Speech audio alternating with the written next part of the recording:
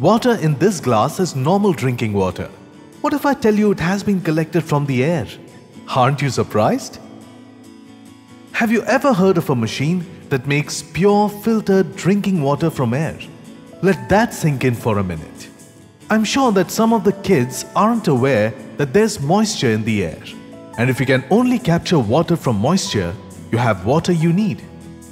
Our Mumbai refinery has installed this unique machine which pulls out approximately 100 liters of water in a single day out of the air. The quantity may vary depending upon the environment and the humidity level. Let's see how this fancy-looking machine works. This machine takes air through an electrostatic filter which is condensed. The condensed water is funneled into a holding tank. Water is then processed through a closed-loop water filtration system, followed by an ozone-generating UV light chamber to kill bacteria, and then charcoal filters to remove solids and oxygenates. Finally, the treated pure water is dispensed through the tap. And believe me, the cost of this water is just 5 rupees per litre.